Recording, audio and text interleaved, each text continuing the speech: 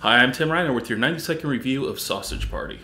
This movie, starring Seth Rogen and everyone he's ever met, is about a grocery store where the food believes that people are gods, and when they take them home, they're taking them to the other side to pure happiness. When one sausage, actually a hot dog, by the name of Frank, figures out what's truly going on, he tries to warn everyone, but no one wants to listen. It's basically the gist of the movie. It's a love story. He's trying to save his sweetheart bun. The voice acting in this was great. The story was wonderful.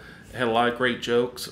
A lot of them you see in the trailers, which I don't care for, but still a lot of extra stuff that you just didn't see coming. When you think they've went too far, they go a little bit further, and I really like that in the film.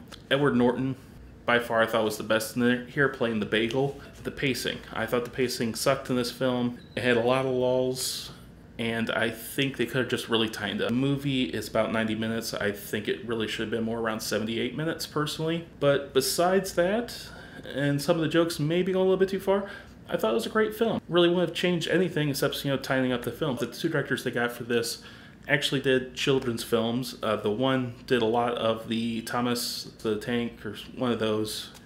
And the other one, who's also a voice actor, did a lot of voices in this film. He directed stuff like Madagascar 3. I would say this one is definitely worth seeing in theaters. I actually saw this at CraveCon with Ryan from the Ohio Review and his wife. Ryan also did a review of this film. If you want a more in-depth review, go over to his channel, the Ohio Review. Link's right over here. And check out his review. Have a wonderful day. I'll see you next time.